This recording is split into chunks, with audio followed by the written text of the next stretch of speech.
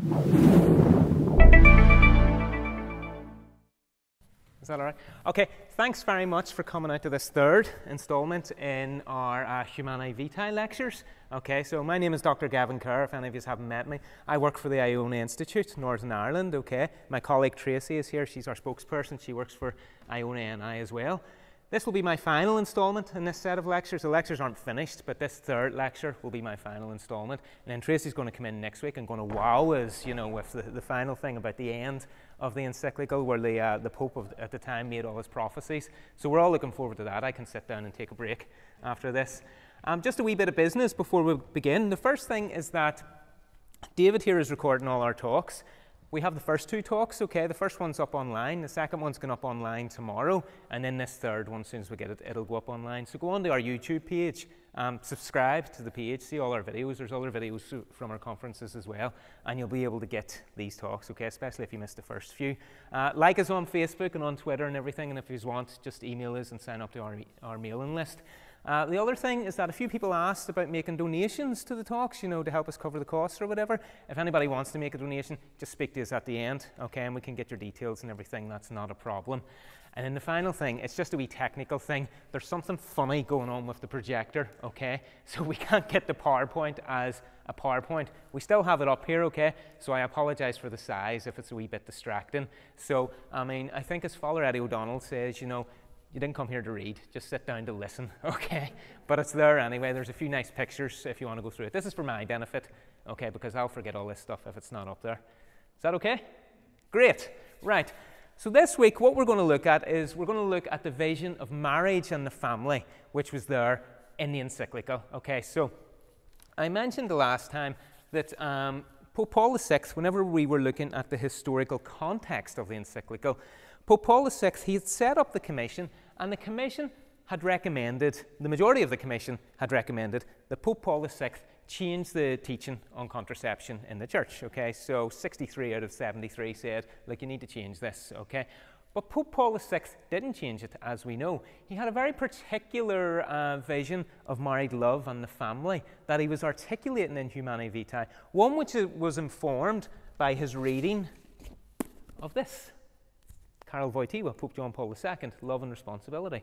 He was reading this at the time of writing the encyclical, and the thought that the then Karol Wojtyła was articulating helped inform him of his account of married love that we saw in 2 weeks ago in the last session when we looked at the actual arguments from the encyclical, okay? So there's this whole context of marriage and the family within which the encyclical is articulated, and Pope Paul VI, whilst he was listening to the objections of the majority of the commission, okay, so those who says, look, in order to allow for married love to flourish, in order to allow for responsible parenthood, we need to allow some form of artificial contraception. Pope Paul VI was listening to that, but as we saw the last day, he thought, well, if we actually look at the nature of married love, we can allow for the flourishing of married love, and we can allow for responsible parenthood without going down the line of artificial contraception.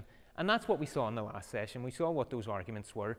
In this session, what we're going to do is we're going to look deeper into that vision and see how it's part and parcel of the tradition of the church in thinking about these issues. And that tradition of the church, it's known as the natural law tradition of the church.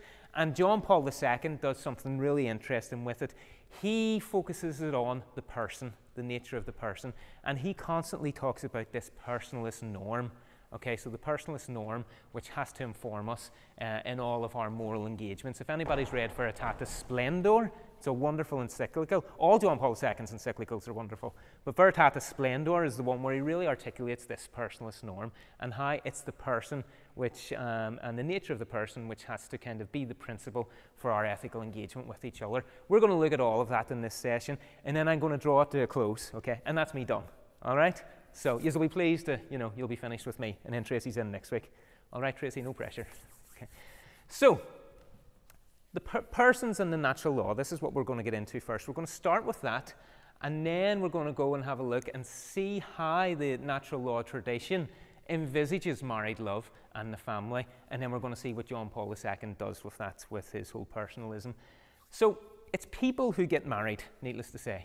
I mean, that seems like something really trite. People get married. Goldfish don't get married, okay? And inanimate objects don't get married. People get married, and it's people who have sex when they get married. So given whatever your account of a person is, you're going to have a certain view of how people relate to each other. So based on what your vision of the person is, you're going to articulate how their relations to each other come about. And we're going to see how that happens by considering two very contrasting accounts of person. Okay, so on the one hand, we're going to consider what's called the Cartesian account, which comes from a French philosopher called Descartes.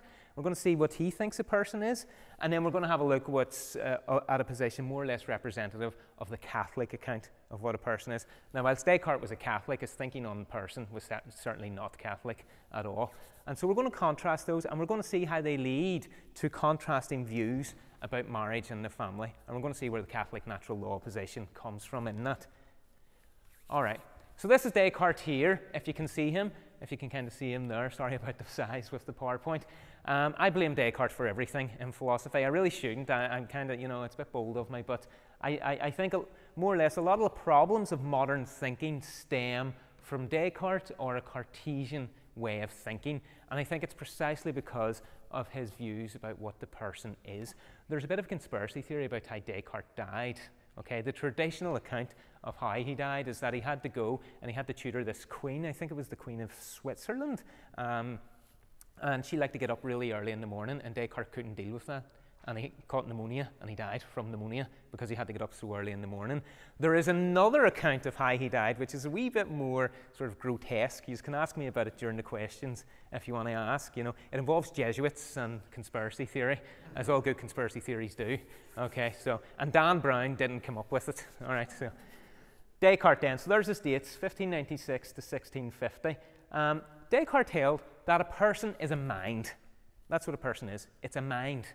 So if you have a person, you have a mind there in some sort of shape or form. And if you have a mind, well, then that's a person.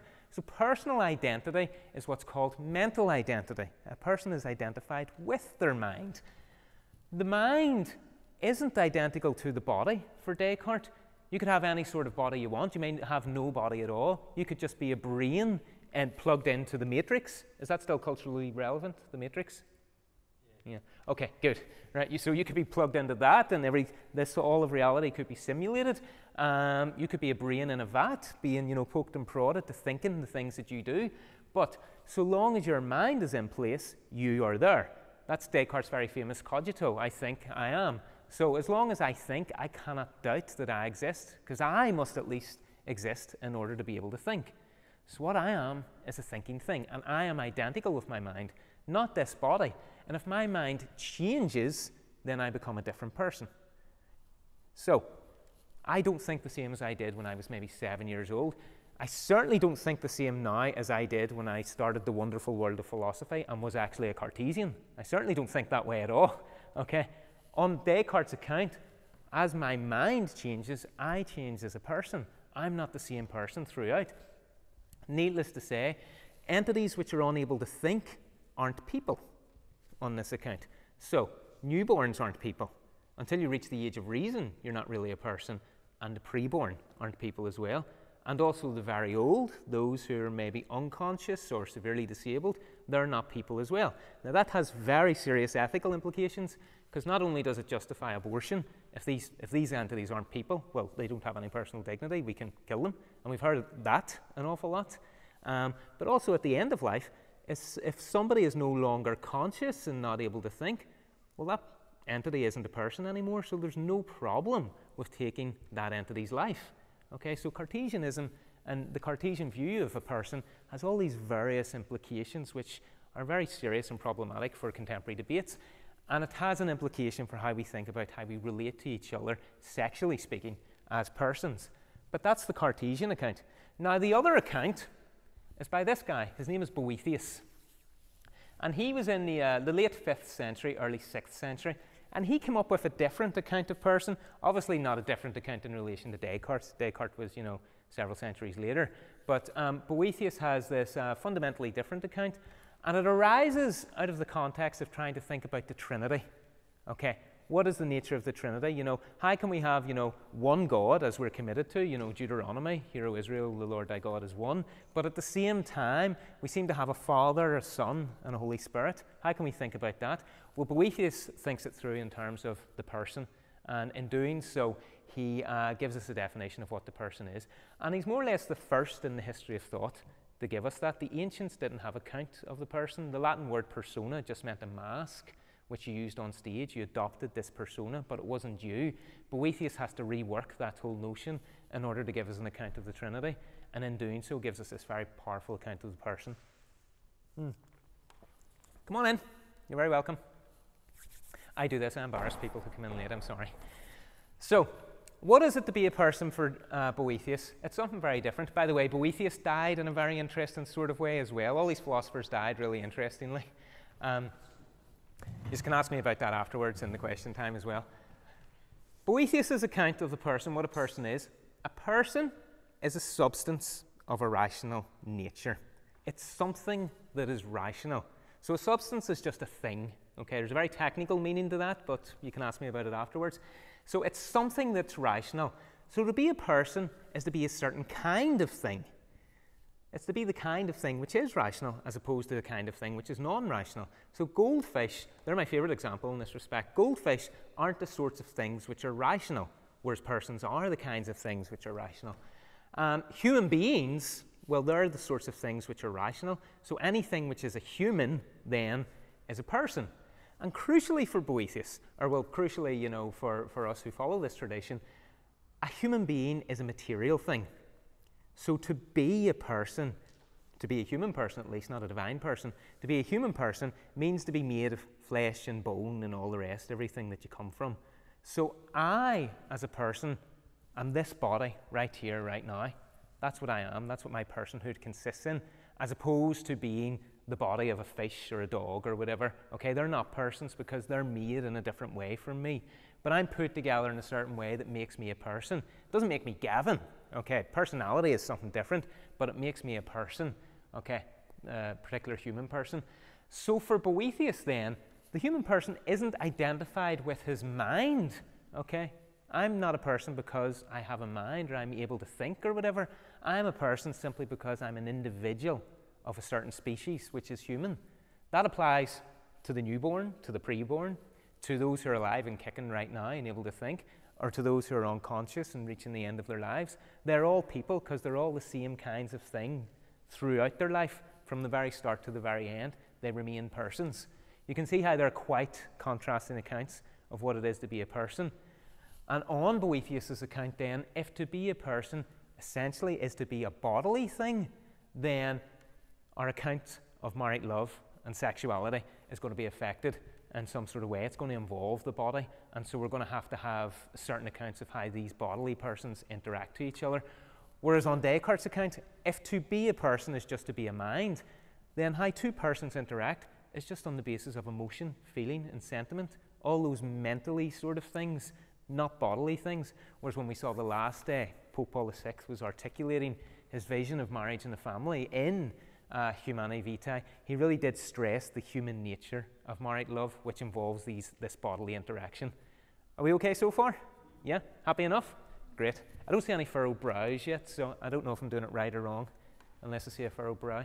Now, we have these two contrasting accounts. Okay, now the Boethian account is the Catholic account, more or less. That's the Catholic view of what a person is. And the Cartesian account is not very Catholic. It's difficult to defend Catholic views with Descartes in mind.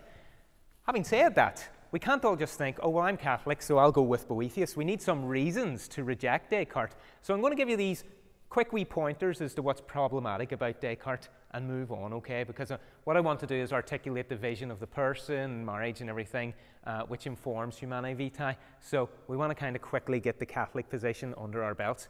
But here's a few problems with Descartes' accounts of what it is to be a person. The first, and probably the foremost one, is that Descartes' proofs for the immateriality of the mind, okay, so for his view that the mind is immaterial, it's this immaterial thing, they're very problematic. The accounts that he gives of that are very problematic, and there's certain issues which when we're teaching first year philosophy, we always bring out when we try to get people to read Descartes, especially in meditation too.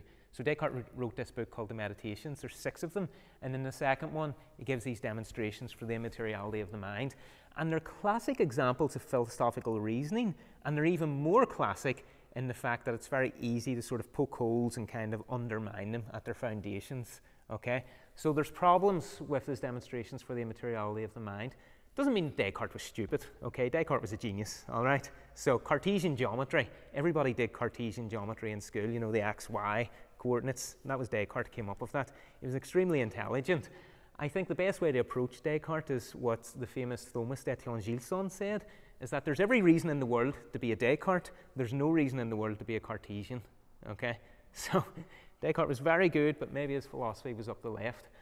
Another problem with Descartes' position is that if a person is essentially a mind or a thinking thing, then as soon as you stop thinking, you're no longer a person. Now, maybe this is unproblematic if you don't think the preborn or the newborn are persons, or those who are severely disabled are persons. It becomes a problem as soon as you fall asleep, because you will no longer be a person whenever you fall asleep. Or if you're heavily drunk, okay? So maybe some of us have been to university, you know, from time to time and experienced heavy drunkenness before and blackouts. You know, that happens. That's a, you know, a phenomenon that occurs. You cease to be a person on Descartes' account whenever that happens. If you have a severe disability, so people with severe, you know, cognitive disabilities, they either are not people or they're less people, and so on and so forth. In all these cases, one ceases to be a person, and that's a somewhat problematic issue for Descartes, because we, you know, unproblematically recognize people who fall asleep as people. They still are people. They're just sleeping. And people who are heavily drunk, you know, they still are people. We may prefer that they be different people at that time, but, you know, they still are people at that time. People with severe disabilities, cognitive impairments, a lot of us would still think, you know, well, these are still people, even though there's something going on there which impairs them, cognitively speaking. So that's an issue for Descartes. He has no credible account of how the mind relates to the body. He thought it was through the pineal gland, but we know that's wrong. He doesn't have any account of that. And he gives no account for how the body can be used to identify people. And here's the main thing if you're thinking theologically. If a person is simply a mind, then personal immortality, life after death, does not involve the body whatsoever.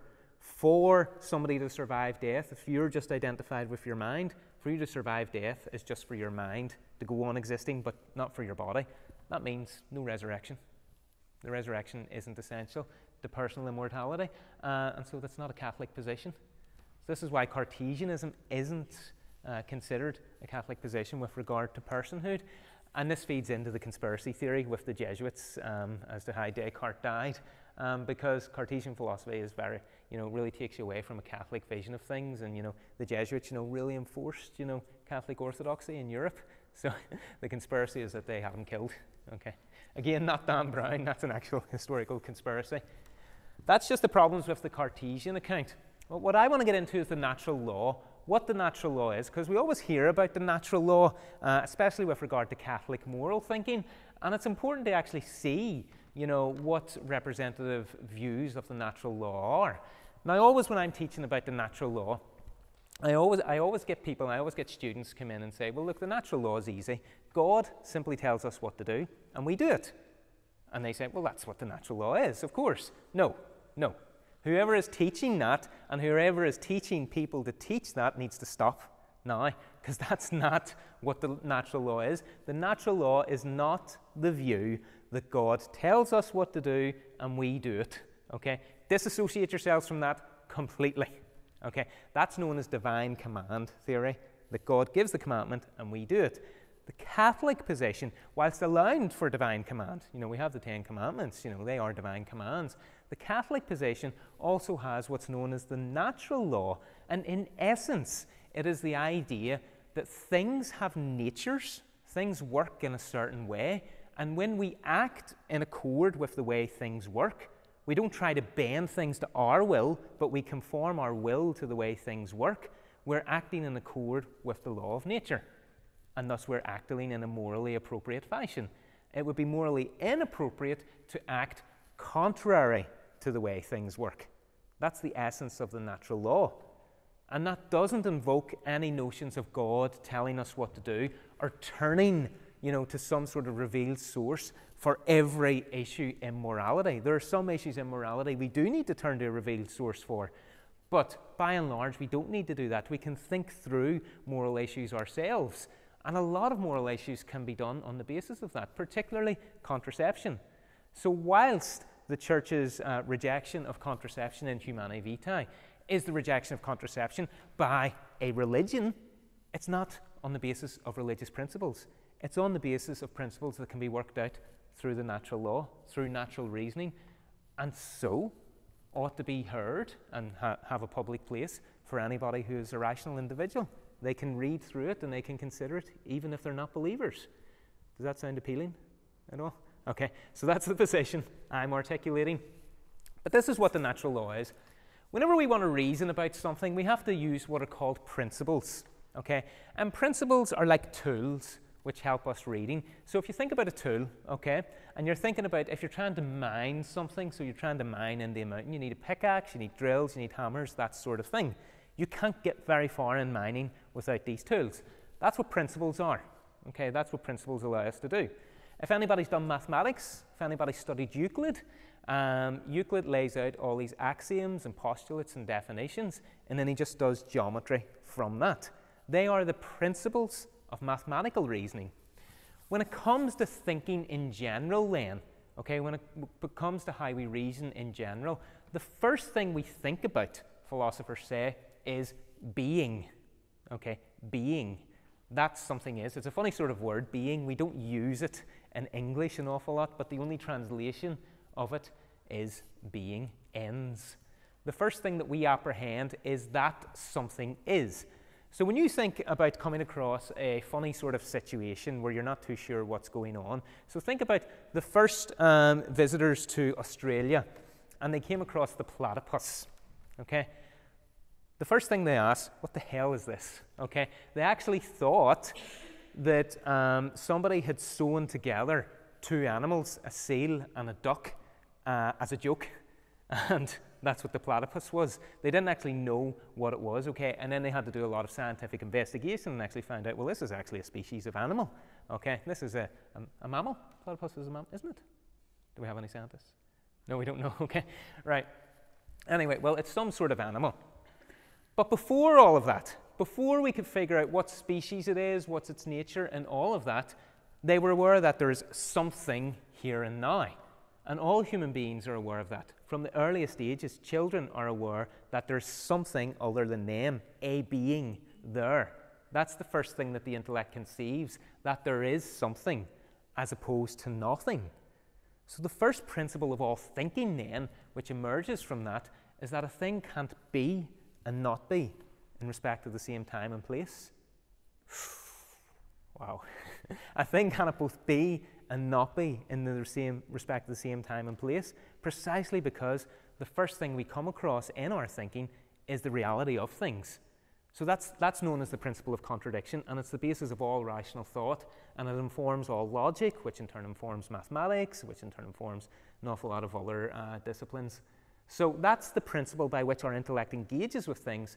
But our will, okay, when it comes to morality, it's our will is what matters. When we perform moral actions, we will to do something. We say, I'm going to do this rather than that. I'm going to go out and get a job to pay my mortgage rather than go on a life of crime to pay my mortgage. We make decisions, and to do that, we use our will. So what does our will first come across? The will first come... Oh, no, we don't want to shut down. The first thing reality that the will apprehends is what's known as the good, something that is good. And think about this. Whenever you will something, whenever you decide to do something, you do it because you want to. That's what it is to will something. You do it because you want to. If you didn't perceive what you want to do as good, or something worthwhile, or something which is choice-worthy, why would you will it? You wouldn't will that which you don't think is good. In other words, you wouldn't will what you think is evil. You may think, oh, this is really evil and nasty, and I will do this. You're doing it because you think it would be good to do the evil and nasty thing. So the will always wills something because it sees it as a good thing to do, a choice-worthy thing to make. And so it's inferred from that that if the good is something that the will always sorts of apprehends primarily, then the first principle of moral reasoning, guided by the will, is pursue the good and avoid evil. The good is something which is to be pursued, and evil is to be avoided. And that's what guides all our moral reasoning. And surprise, surprise, that's the primary principle of the natural law. Seek to do what is good and avoid what is evil. How are we feeling about that? Yeah? I don't think I'm going to get much dissension from that idea. No, I think we should pursue evil and, get rid of the good. No, there's not many in this. We've got a few Nietzscheans in here. Okay. But the very question is, whose good is it that we're talking about here? Who's under the microscope? Okay, so who is having to act in a way that is good? Well, it's the human good. It's human beings. We want to think, what is it to be a good human being? What is it to be a good human person? And in order to do that, we have to consider what the person is. We're back to the nature of the person. Because when I'm thinking about what is good, okay, so I'm a guitarist, all right, I play guitar, I play other instruments as well, guitar is one of them. Okay, if I've got a good guitar, minimally speaking, there are certain things about the guitar which means it will function well and it'll be a good guitar and I'll be able to play it well. It has to be in tune, it has to be stringed, it has to make noise, all those sorts of things. You can come up with a finite list of things which will indicate whether a guitar is a good one or a bad one.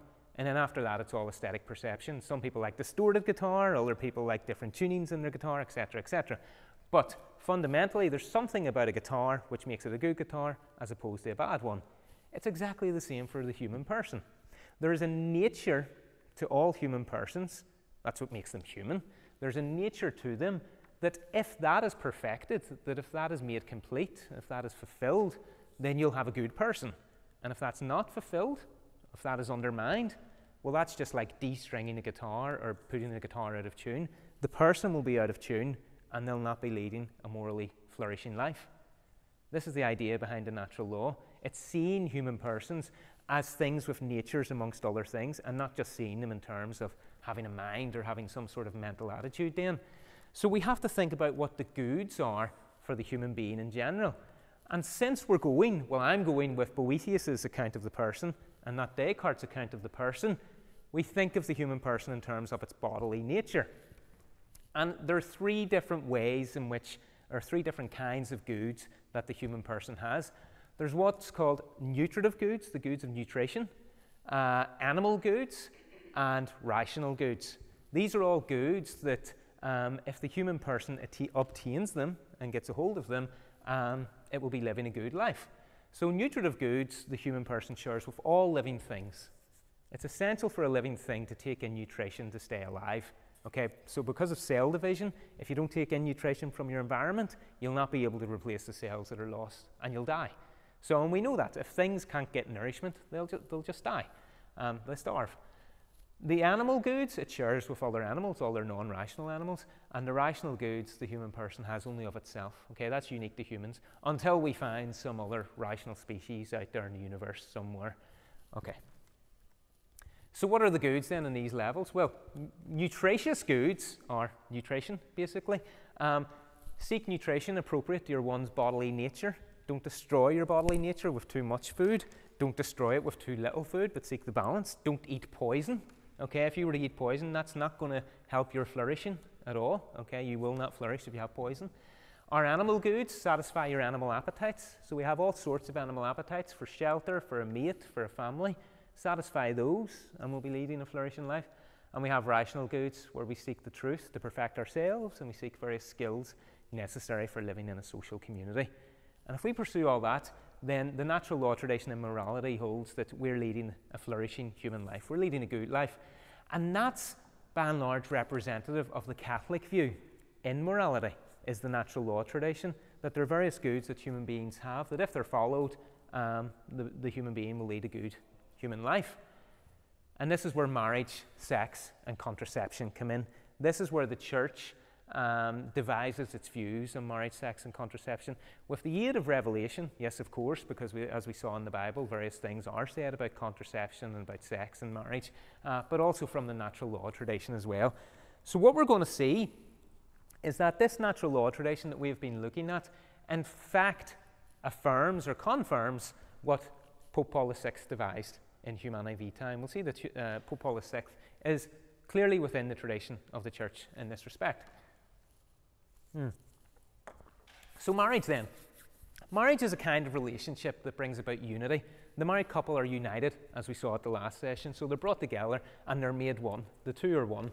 And so the married couple represent the unit, and they're recognised as a unit not only in law but within society as well. They're the basic unit of society. So to be married, the couple have to be united in some way. And that unity then is going to have to be bodily, because the two persons which are united together aren't two minds which are coming together. I like you and you like me, and we have these sentiments for each other. You can have that for anybody. You can have that with your dog. Okay, your dog can be, you know, sort of have sentiments for you. My dog does, even though he's stupid. And he's not stupid because he likes me. And I like him, and we have this, you know, sentimental connection, but we're not married. Okay, we're not married. Despite, I mean, what some people may feel like, and we all know them, those, you know, people who aren't married and have a dog, and the dog seems to be their husband or wife. Okay, and we know people like that. They're not married just because they have this sentimental connection to each other. Because the human person is bodily, they're united to another human person through the body. And the way in which human persons are united bodily is through sexual intercourse. It's sexual intercourse which unites two human beings together and makes them one.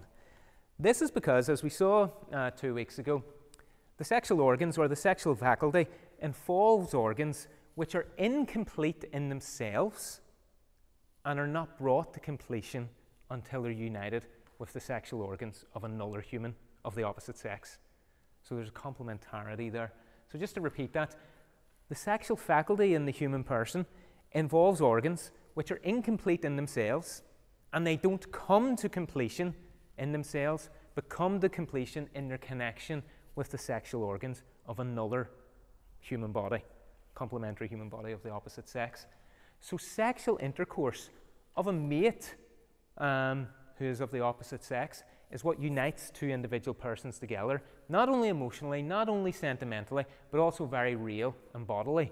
And as we saw in Humanae Vitae, the Pope pointed out that not only do our wills have to be joined to each other as husband and wife, I will her good and she wills my good, but the bodies have to be joined together as well. What is at the heart of the married relationship then is that unity in the reproductive act of the sexual faculty. The male sexual organs unite with the female sexual organs, and the two become one. And that cements that marriage relationship together. It's at the very heart of it. So marriage is a kind of relationship by which certain goods of human life are brought about. There are certain goods which are had whenever, you know, the sexual organs are brought to their completion. And then the people that are involved in that sort of relationship, that sort of unity, they're perfected and made complete in each other when they engage in that relationship. Okay, there's something good that happens to them. They obtain some sort of fundamental human good. Sexual intercourse then makes use of the reproductive organs. And so, insofar as sex is a reproductive act, even though reproduction may not occur, we saw that when we looked at infertility the last day, insofar as sex is a reproductive act, it's an act which unites two individuals together, bodily speaking. If sex is an act which unites these two individuals, the proper context is in a relationship in which two individuals are seen as one or are seen as a unit. So the context in which sex occurs is the context in which you have a relationship where the two are viewed as one, as a unit. And that's the married relationship.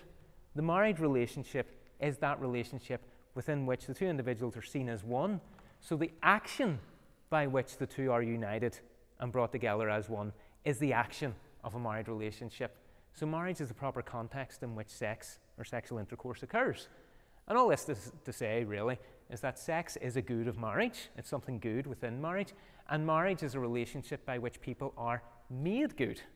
Okay? They're brought to completion and brought to perfection. And if we follow the words of Christ, Christ elevates that to the level of a sacrament.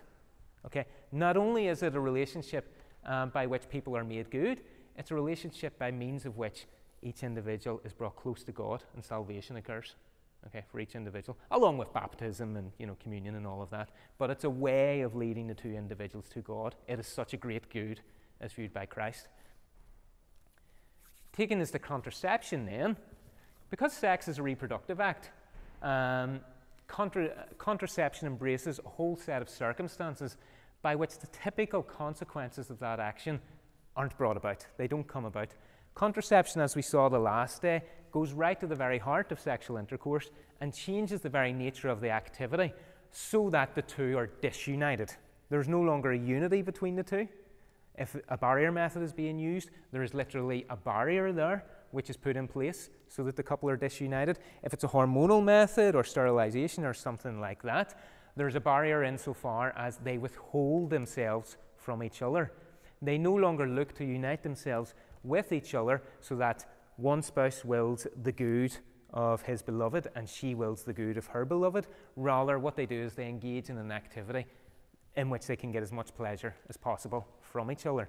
So they make use of each other, which, whilst there may be a lot of sentimentality and emotional interconnection involved, the bodily unity is completely gone there because they're simply using each other and not treating each other as persons, as ends in themselves, but as a means to a certain end. So, in contraceptive sexual intercourse, as we saw the last day and as we're seeing here, whenever contraceptive sexual intercourse is engaged in, one uses one's partner and does not will the good of one's partner because one's partner is his or her beloved. Rather, one takes one's partner and tries to take everything that one can get from one's partner.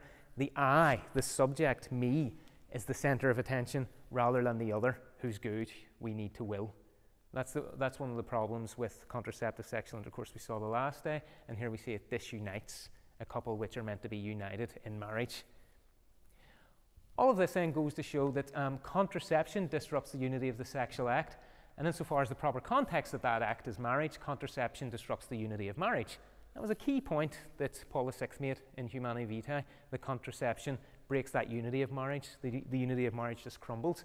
So contraception stands in tension to the married relationship. Okay, it doesn't have any sort of proper role to play within a married relationship. What we're seeing here is that the Catholic natural law tradition, which focuses on the good of the person, the good of the human person, envisaged by Boethius as opposed to Descartes, it brings us to the same position that Paul VI arrived at in Humanae Vitae. So Humanae Vitae is fully in line with the natural law tradition of the Church, which raises an interesting issue.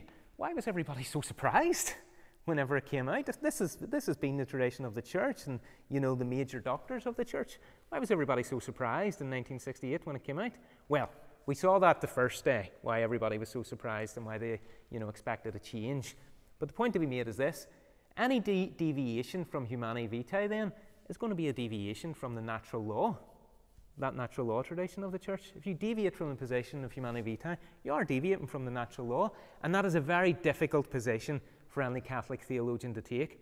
It's going to be very hard for a Catholic theologian to show how a position deviating from the natural law is consistent with the Church's teaching on these matters. So it won't just be a development of doctrine, it'll be a complete breakaway from the doctrine which has been, traditional within the Church. The focus on the person as the guiding framework for our vision of reality, and particularly relationships and how we interrelate with each other, and in particular with God, is what I want to focus on now at the end in the last many slides. In the last 10 slides, I want to focus on this vision of the person, this personalist norm, because I think the way Pope Paul VI looked at this, and then further on into John Paul II, I think the way they developed this personalist norm is somewhat prophetic, okay, for the 20th and 21st centuries. Tracy's going to be talking to us next week about the prophecies of Pope Paul VI. I'm going to look more at this vision of the person and why I think it is somewhat prophetic for, us Catholics and Christians engaging with these issues, right now in the 21st century. And then that'll draw my contribution to an end. Is happy enough about that? Okay. Thanks be to God, says some of you. Right. The person as an object of love. This is a major thing in Love and Responsibility and throughout the theology of the body. The person is an object of love, is something that was created to be loved. The person is a rational substance. Okay, so that's the notion of the person that went way, way back to Boethius. As a rational substance, the only relationship that we can have to a person is a relationship of love. That is the only way we can engage with people, is to love them. Now, we saw in the last session that to love something is to will the good for it. So the only attitude we can have to another person is to will the good of that person in the best way that we can. We ought never to will evil for another person, and we always need to try and will what is good for the other. And in doing so, we will love the other. Now, why is this the case? Okay. If I'm a rational substance, I am a rational substance, okay, then I have an intellect and will. So I can think things through. I can sit down and think them out. That's what having an intellect is, and we've all done that. We're probably doing that right now, unless some of us went to sleep. No? Okay. So, right, we can all think things through. And we can will things, okay. So we as rational substances, as persons, we can determine our own ends. We can decide what we want to do. We can decide for A over B. That's how moral activity is engaged in. By choosing A instead of B, I do something right as opposed to doing something wrong. Or by choosing yes as opposed to no, I do something wrong as opposed to doing something right. Okay, that's how moral action occurs, by forming one's ends for oneself. Now, if I as a person am essentially something which can determine my own end, that's what it is for me to be a person, to be able to do that, then to make use of me for another's end is to treat me as something that I'm not. So if I'm something which essentially can determine my end for myself, to be used by somebody else for their end and not my own end treats me as something less than human. It doesn't treat me as the human being that I am. It doesn't treat me as the person that I am, because it completely passes over my will and my ability to determine my own ends and subverts me to the ends of somebody else. So no human being then can be used as an instrument for another human being and still be treated as human. You would be treating them inhumanely. A lot of people talk about inhumane treatment to animals, and so I remember having a student once saying, but how can you treat an animal inhumanely when they're not human? Why is that a problem? So that's a different issue. Treating another human being inhumanely is passing over their will and using them for your own end rather than considering what their ends are. So the only way not to treat a human as an instrument of another is to treat the human as an end in himself or herself. So never treat a human as an instrument, always treat him or her as an end. And the only way to do that is to will the good for the other human being. So to will their end, okay, and to allow their ends to come about. To do that is to love the other human person. So if every person has to be treated as an end rather than as a means, and to do that is to will their good for them, every human person ought to be loved. That's the basic fundamental moral principle, that the only way in which we can engage with other people is to love them, because all persons are ends in themselves and ought never to be treated as means to an end. One of the most important philosophers who influenced John Paul II in that respect was Immanuel Kant, a German Protestant philosopher, fundamentalist Protestant philosopher. Kant from Königsberg in Prussia. Königsberg is now Kaliningrad in western Poland, but from Prussia. Never left it his whole life, and he articulated this notion that all humans should be treated as ends and never as means in themselves. And if you read The Theology of the Body, this edition, Man and Woman, He Created Them, big essay at the beginning on how Immanuel Kant influenced the thought of John Paul II. Of course, John Paul II was Polish as well, so, you know, Kant was from that part of Poland, you know, well, western Poland, which I think is now part of Russia, Kaliningrad. So, I mean, everybody's familiar with the work of Kant if they're working in this area. All right. Now this, according to John Paul II, this use of people, this violation of the personalist norm, leads to what's called the culture of death. Have you all heard of this, culture of death? Okay. It's a nice saying, and when you get right to the very, heart of what the culture of death is, I think it's very profound. The idea here is that a culture wherein you make use of others merely as instruments for your own use or for your own good is a culture of death, and just doesn't value anything. Doesn't place any value on anything at all, and certainly doesn't place any value on the things which ought to be valued, i.e. human persons. This is because, think about when you use something, and when you use it up especially. Whenever something is of use to you, it doesn't have any sort of value in itself which you adore, admire, or love. If it's just something that you use, like a plastic bag or something like that, you don't adore plastic bags, unless, I don't know, contemporary art or whatever, but then it's got a value as contemporary art. You merely use it, and once it has exhausted its use, you discard it. So anything which is just up for use, once that use is exhausted, it's discarded. So you either use it until it's destroyed, or you use it until you just throw it away and get rid of it. So we think about, our natural resources, our overuse of natural resources. We hear about that an awful lot. And we think about then the death of the planet. That results in death and, the destruction of these natural resources. Think about batteries, for example. We use them until they've served their purpose, and then we discard them. Hopefully we recycle them, and that's what we do with batteries. In either case, what you have is death, okay? Nothing has any value anymore, and as soon as everything dies, you move on to the next thing. What about human persons then? If our culture is one which doesn't treat a human person as an end in itself, but simply as a means to an end, then we're just using people. And a culture of use is this culture of death. We use people until we can get as much out of them as we can, and then we discard them. Sometimes we discard them before we can get anything out of them, such as the preborn. Sometimes we discard them whenever we feel that they've lived their lives and they don't need to live anymore, such as in euthanasia. That's what the culture of death is. And it's all based on this notion of using another for one's own ends and never treating another as an end in themselves. I think that this personalist norm and the violation of it leading to the culture of death is probably one of the key teachings of John Paul II that can be applied to our modern age, because I think our modern age, at least in the Western world, exhibits this culture of death entirely. Okay? Because everybody is up for use for everybody else. And the way to break out of that culture of death, this culture of use, is to start seeing the other person as a person of equal value and dignity to oneself, and to be treated as an end in oneself. So bear that in mind. I think this is at the heart of a lot of these contemporary social and cultural discussions. The persons aren't seen for the valuable beings that they are, but they're just like, batteries, or natural resources which can be used up. Actually, we have more respect for natural resources, in a sense, than persons in some cases. This is the personalist norm in any case. We treat others as ends and not as instruments or means to our own ends, because I'm not the center of attention. The other person is there to be loved, not to be used by me. So the other person is the center of attention, and the violation of that is our culture of death. So the personalist norm needs to inform all our engagement with the world, and that personalist norm is implicit in the natural law tradition of the Church, and it's made more and more explicit through Humanae Vitae and through the work of John Paul II.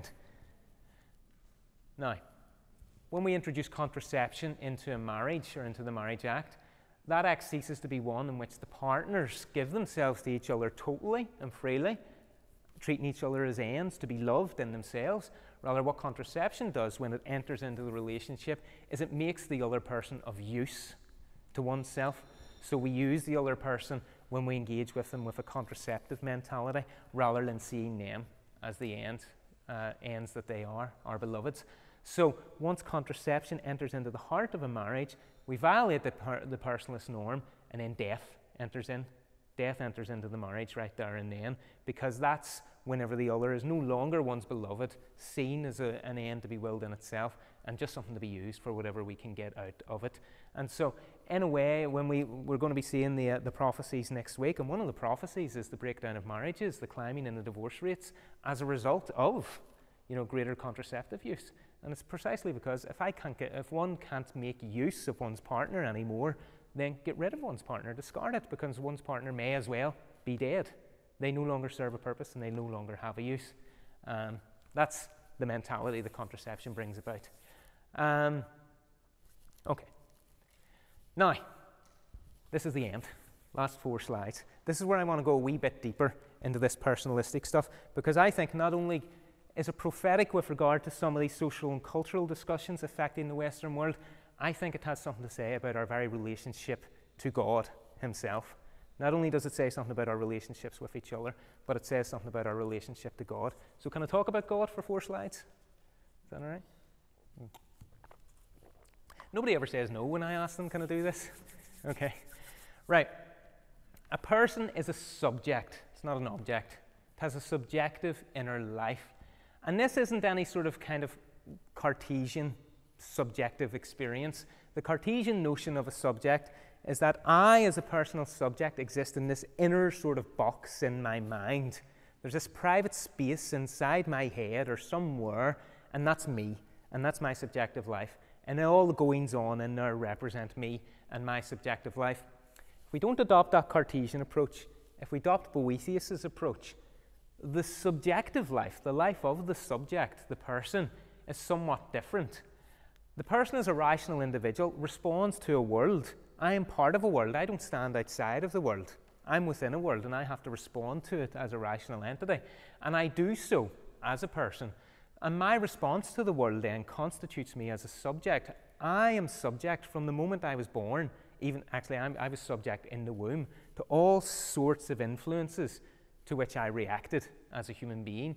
I come into the world and I start developing more and more and more in relation to all these various influences. And that happens continually. You can never leave this world, okay? Well, until you die, basically. You can't leave your experiences of the world. So I have an inner life, which is mine, which is constituted out of all my experiences. I am a person, a rational substance, but I am Gaven because of the entire history of my life, my inner experiences which have formed me. My apologies to the Edith Stein fans here, okay? Very much contrary to Edith Stein and her position on this.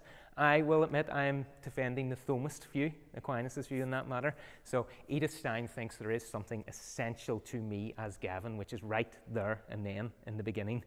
I'm saying that I'm a person and then I develop my personality over time. So my apologies to the Steinians. If they want to attack me, they can. So I develop this interiority, a life lived over time as the person I am, and all my thinking is in a response to the world. Now, given that my personal subjectivity, me as a personal subject, the I as a personal subject, occurs through relating myself to something other than myself, to something which is other than me. I never exist in isolation. I'm always existing in relation to others. The others to which I exist in relation, the others that I'm related to, in a sense, exhibit my personhood to me. They're like a mirror by which I disassociate myself from them and I realize that I am a self, I am a person living in a world of other things. I can start seeing myself as a person in relation to others. So the others, objects, persons, all of that in the world that I'm related to mirror me back and allow me to see myself as one amongst others. Is that taking root, that idea? That when we're in amongst others, we don't just exist as an atom, we always exist in relation to each other, and so we're constituted as persons in our relationship to each other. And that's going to be very important now for what follows from this, so just kind of keep that in mind. You're not this wee atom just floating about, or like a ball in space. You're this self, which is a self in relation to others. The more I can disassociate myself from others, the more I can be fully myself, the more I can be Gaven, okay? So I can't be identified with any of the objects in this room because they occupy a different place in space and time. So I take on a certain identity in opposition to all of the objects in this room, okay? I can't be identified with any one of them. Yet I can, in a sense, own the objects in this room. I can make use of them. I can know them and will them and act in relation to them. So in a certain way, they can be identified with me. I can have thoughts about them. And the identity of these objects can enter into my thinking. So there's a way in which my thoughts can kind of merge with the objects, and I'm not completely disassociated from them. They're not totally other than me. I can still have this relationship to them. So inanimate objects, non-persons, aren't completely other than me. It is only when I come face to face with another person, which I can never own, okay, which I can never make use of for myself and ought never to make use of for myself, that I am completely other to somebody else.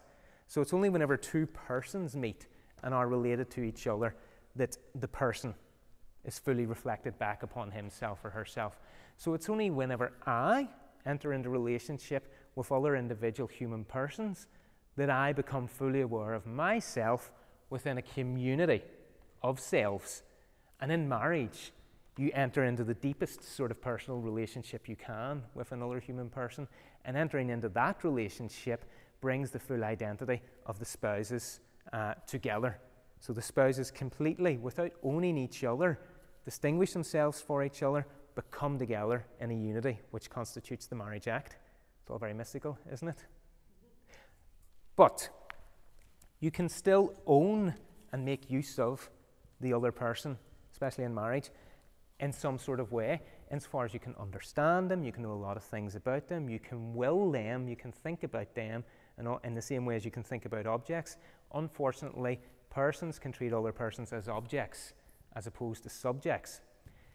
It is only when I come into contact with another entity which can never be treated as an object by me, an entity I can never treat as an object, which is wholly other, completely, infinitely other than me, and can never be treated as an object by me, that I as a person can be fully reflected and revealed in my full personhood. Remember, because you're only a self in relation to others. So the other, which is completely other than you, okay, totally disassociated from you, will constitute you or reflect back on you like just a clear mirror, your complete selfhood, your complete personhood. And that other, which can never be owned by you or treated as an object by you, is God. God is so infinitely other and completely transcendent from you that you can never own him, you can never fully understand or comprehend him, and you certainly can't will his good. You can only take the good that he wills for you and respond to that. So the human person comes into full relief or full reflection only when it enters into relationship with God. So whilst we're made whole and complete, yes, in our relationships with each other, spouses, friends, all of that, we're only made totally complete or fully complete or perfected when we enter into a relationship with God and we see ourselves as having a certain relationship with God. We can only see ourselves perfectly in a relationship to God because he is so fully other than me. Now, the natural law tradition of the church, its entire focus on the human person, the whole buttressing framework of Humanae Vitae, that encyclical, and the role of the personalist thinking of John Paul II, all go to establish that particular truth, which the Old Testament authors, they kind of intimated it, and Christ reveals to us. Man's destiny is not primarily with creatures. Man is not perfected in creatures. He doesn't belong as his final end with creatures, but with God. He was created for love, and he was created to be loved. Only in God can the human person be himself or herself. God has to be the human person's primary concern, not creatures. God is our primary concern. Love God with all your mind and all your heart. Does that sound familiar? It's the primary commandment, to love God with all your mind and heart. This is where the personalist norm leads us to. Only when we've loved God with all our mind and heart, once we've completely orientated ourselves to God, and we're revealed in our full selfhood and our full personhood, only then can we know ourselves. And it's only when we know ourselves in relation to God can we love our neighbour as ourselves. Because it's only when we know ourselves in relation to God that we can love as we ourselves would like to be loved. And that's why Christ follows up with the next part of the commandment, to love your neighbour as yourself. You love God with all your mind and all your heart, that reveals you to yourself. Then you love your neighbour as yourself, which has been revealed. If you don't know yourself as a child of God in relation to God, how can you love your neighbour as a child of God? And that's where the personalist thinking of John Paul II, which through love and responsibility and various other avenues inspired Pope Paul VI in Humanae Vitae, that's where it takes us, right into that intimate relationship with God himself, which Christ commands us to cultivate in his final commandment that he gives to us. So that's what you've got from me. That's the final thing I'm going to give to you. Tracy's going to come in and just, blow us all away next week. I'm available for any sorts of questions that you want to ask, but thanks very much for coming along anyway. Thank you.